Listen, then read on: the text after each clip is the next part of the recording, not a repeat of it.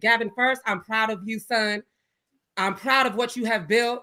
I'm proud of the work you have done. I know it's not easy being a leader, especially against this this Fauci empire, this Dementia Joe empire. Well, you were there from day one. We say Uhuru because of you. I know. And you know, I'm so God has showed me why he allowed Joe Biden to steal the election. And it was it's for real. It was for my people to understand something I've understood for a very mother effing long time. And they gonna cuss. But Black and brown people, listen to me. Specifically working class, poor, hood, Black and brown people. We have, objectively, if you take your emotions out of it, objectively, we have way more in common with the right than the left, with the Republicans, with the Trumpers. I don't want to say Republicans because we got some rhinos. I want to say the real ones. And I'm saying this, we're going to talk a little bit more, but I want to say that these times are dark. And for somebody like me who have gone a decade dragging white people to have to be forced to come to a situation to say, girl, unity is needed right now. Evil has presented itself. These are serious times.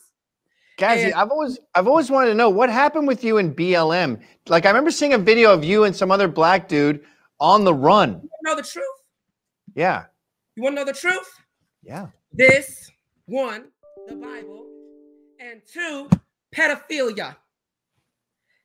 That, like, some of y'all may not know this, but I'm a victim, not a victim, a survivor of pedophilia, of a pedophile.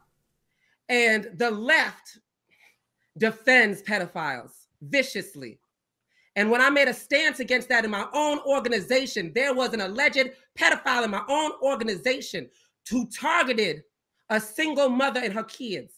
And when I kicked him out of the organization, they all attacked me. Because the left, liberals have this weird thing. You can look it up. I ain't lying. And it's a lot more prevalent than they want to make you think. Is this Antifa or BLM? Both. Wow. But primarily BLM, because the BLM kind of people, because that's who was in my organization. And they say that, oh, pedophilia is not, it's normal. It's okay. It should be added to the LGBTQ spectrum. I'm not lying. You can look that up. It's that. I know. I'm aware. Another thing is, and then I'll let you ask your questions, but I want to give a shout out and a salute and appreciation to white Trumpers, because white Trumpers bailed me out of jail. I'd be there today. I'd be there today.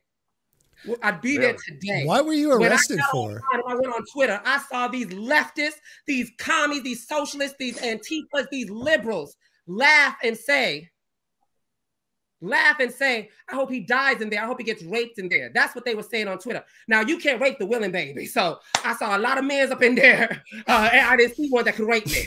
She was willing. Anyways, it's been a while. But I want to say that white Trumpers had me. They got me out of jail.